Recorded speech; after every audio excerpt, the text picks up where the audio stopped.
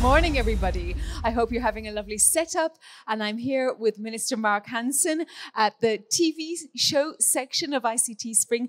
Marc Hansen, you are Minister, amongst other things, for Digitalisation. So in that role, COVID-19, it really seemed to accelerate the digitalisation of so many processes. What did you observe?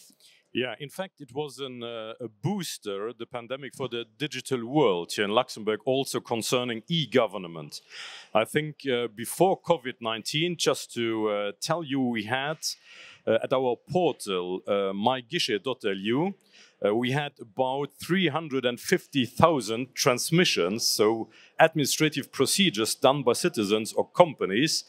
And during the year 2021, we had 3.8 million transmissions. You see really an increase, and it was, of course, administrative procedures linked to COVID-19, like the vaccination portal or others, but we had also an increase of all the procedures not related to COVID-19. So it was a real boost. And on the other hand, being the Minister for Civil Service, we had also a boost as everybody concerning the Home Office. Before the pandemic, we had for the civil servants a project with 169 persons being in the Home Office. So it was a pilot. After the COVID-19, we had thousands of people being in the Home Office, not only for the civil service, but we had from one day to the other, all the pupils, the teachers, the civil servants turning to Home Office. And I think it will remain one of our main topics, also the Home Office in the civil service in the country.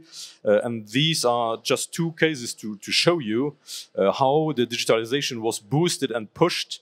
And that we had, of course, some lessons learned that we have built on all the experience that we had during the COVID-19 to improve our relationship to the companies, to the citizens, and to work on that one during the next years.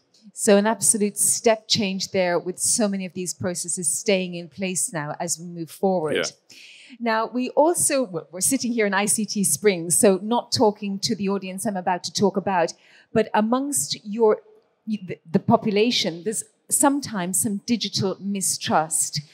As Minister Delegate for Digitalisation, how do you address any digital mistrust?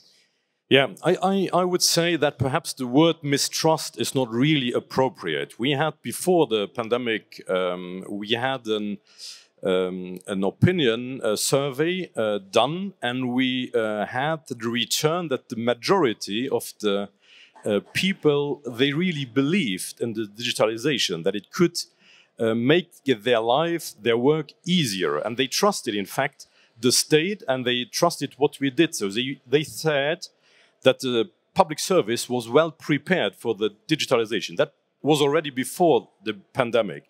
So this is a relationship which is built on the long-term trust between citizens and the state. And on that information, we had to build our future procedures that we want to adapt to the actual situation. So we had also in that survey, we find out that 94% of the people trusted the guichet.lu or the myguichet.lu portal. So that is a real trust that the people have in the state. This trust has to be built for all the people who are already, let's say, connected. But we have also, as state and as public service, we had also and have to work for all the people who are not really connected. So we have one of the strategic axes of our ministry is the digital inclusion. And during the last year, we worked out a national inclusion plan with 40 concrete measures and actions to help all the people who have perhaps mistrust, who are not as capable as other people, to help them to get in the digital boat. So to name perhaps a few of the concrete actions, we have skilling programs, reskilling programs, programs for elder people. So train the trainers. We had a collaboration with an organization who organizes courses for the elder people, organizes for the people working with elder people or also with younger people, to show them the digital world, that they learn how to handle it. And then we had in the different ministries 40 concrete actions, and I think that will help us in the inclusion of all the people in Luxembourg so that the digitalization can really become a success story. And moving on to other things that you have inaugurated, GovTech Lab last March, aiming at, as you say, fostering creativity and improving innovation within public institutions. Could you tell us a little bit more about this? Yeah, the GovTech Lab is, in fact, it's a great idea. We have the IT center of the Luxembourgish government, the CTIE. Together with the ministry, we developed this GovTech Lab. And to summarize it, it is around the 3 words: innovate, experiment, and to exchange. So we try that the public service exchanges with the private service. We put out challenges. We say, hey, we are the state, we have a solution to find, but there are already solutions out there in the private sector. So this is our challenge. This is the money we put in. Please help us to develop a new product for the public service. I can stress out perhaps 2 or 3 initiatives that are actually the actual challenges. We have a Trust My Data challenge where we try to give out really verifiable documents by the state. So to put in, for instance, a certificate for residents in that challenge. Another challenge is a virtual meeting opportunity. So we learned everything about video conferences during the last years, but now perhaps coming back to a real world, people want to have an exchange with the administrations. They can go to the physical counter, or they can use a virtual meeting and a virtual appointment with a civil servant. So there we are developing now within a new challenge an opportunity that we can build it in our portal guichet.lu, myguichet.lu, so you can have a virtual appointment with a civil servant. And these are 2 challenges that I could stress out now.